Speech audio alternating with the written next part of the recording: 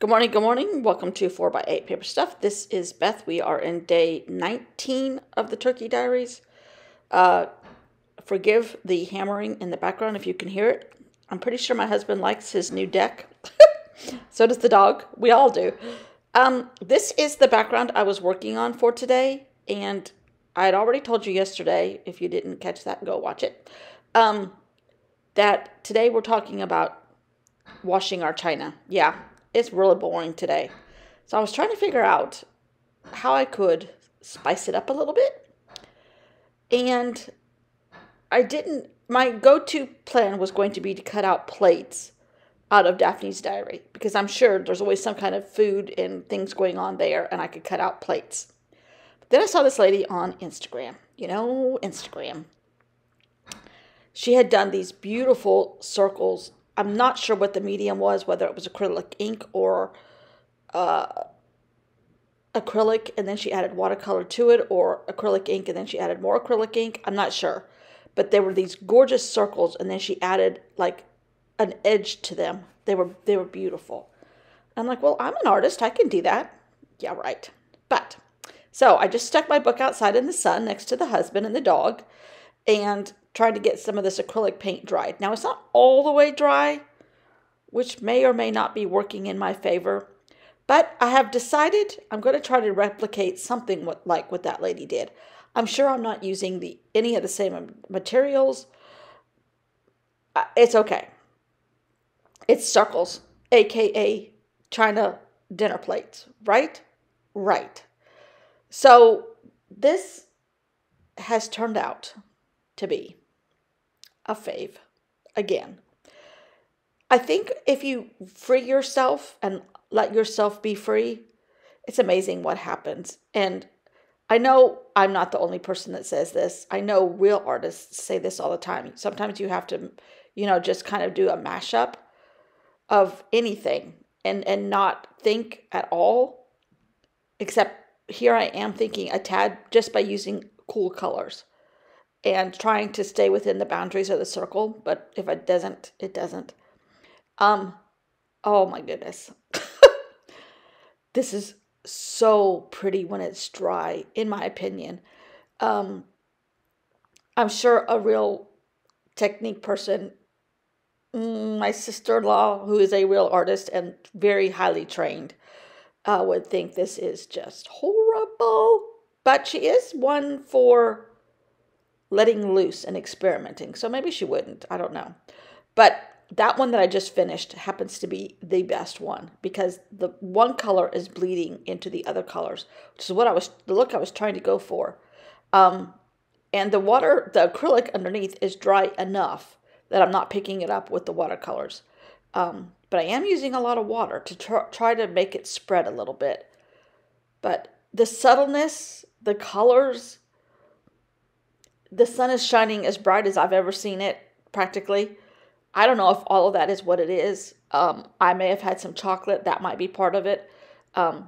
Everything is jiving with this page. I don't know. It's just gorgeous. We already know circles have my heart. And I don't think my heart is heart-shaped. I think it's circle-shaped. 4 chambers, circle-shaped. Aren't there 4 chambers in your heart? I think. Maybe. I don't know. I don't remember biology from way back when. It's probably changed since then anyhow. So I love this. Okay, I'm probably going to cut this off because there's construction in front of us, next to us, and behind us.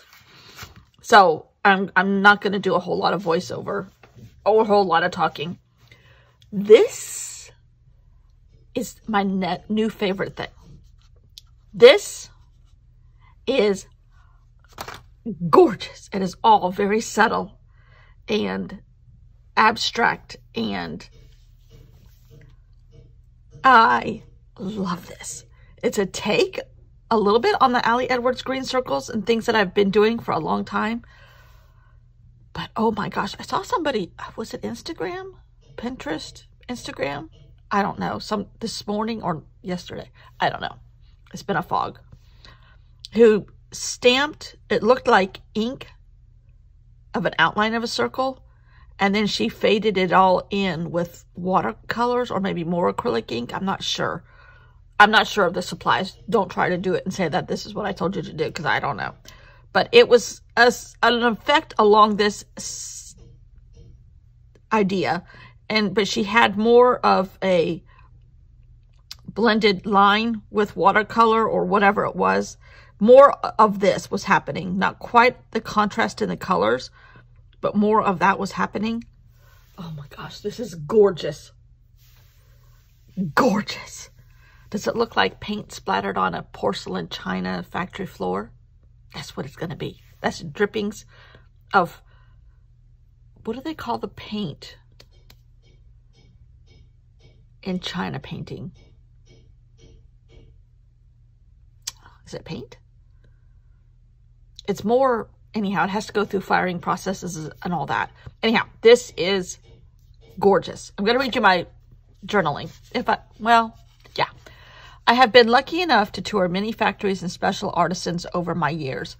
My favorite by far is watching or visiting porcelain painters, an art form over 2,000 years old, with China being the home of it all. Did you know Renoir was a China painter in his youth, which had lasting effects on future masterpieces? Yes, true. Fashionable young ladies used to be required to paint, part of their training in ladylike pursuits, in order to catch a reputable spouse. Pattern borders, gold geometrics, and bouquets of flowers. I love them all. This year, I chose my white leaf collection with its iconic Tiffany motif. All must be hand-washed and dried, then protected from dust until we are ready to use. That's going to go here, and I'm going to paint another one here. And put that somewhere. I might just tip it in the center.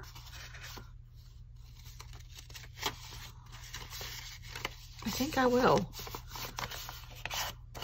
Tip this in the center. Somehow. I'm not sure how I'm going to do that yet, since I've already got all this stuff going here. But, love this.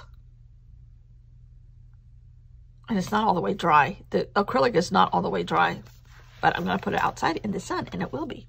Thanks for watching. See you all tomorrow.